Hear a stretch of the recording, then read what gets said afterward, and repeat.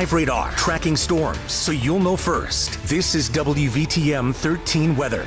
Yet another active weather day in central Alabama. Severe thunderstorm watch technically continues until 8 this evening, although there's the possibility the storms may wind down a bit before then. But certainly some strong storms out there right now, and one severe thunderstorm warning remains on the south side of Anniston, extending toward northern Clay County. Let's get a closer look at this complex of storms in East Alabama right now. Pretty intense now near and just south and west of Anniston, right along the interstate, Talladega Superspeedway, Lincoln over toward Pell City, and now stretching down to the south of I-20. These storms have been kind of meandering in the same location, so intense rainfall rates, a ton of lightning, and of course that threat for some damaging wind gusts in some of the cores or strongest parts of those storms. Now back farther to the west, these storms are not technically severe, but certainly on the strong side through much of Walker County, back into Fayette County, now stretching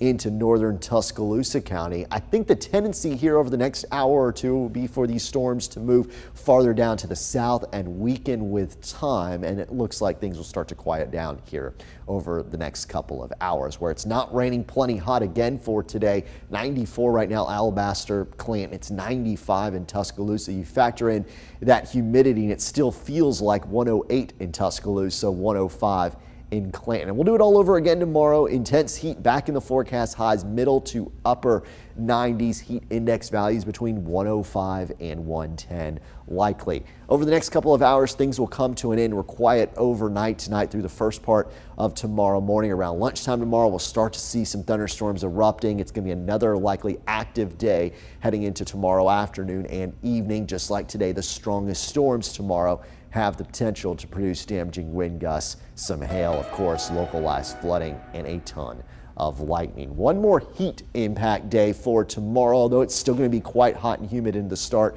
of next week. Those storm chances, though, they're going up, especially starting Tuesday. That's the 4th of July, unfortunately. Wednesday, Thursday, Friday. Hopefully, for the 4th, we can get most of the storms out of here during the evening, early evening hours, and quiet things down in time for those fireworks displays. You're watching WVTM.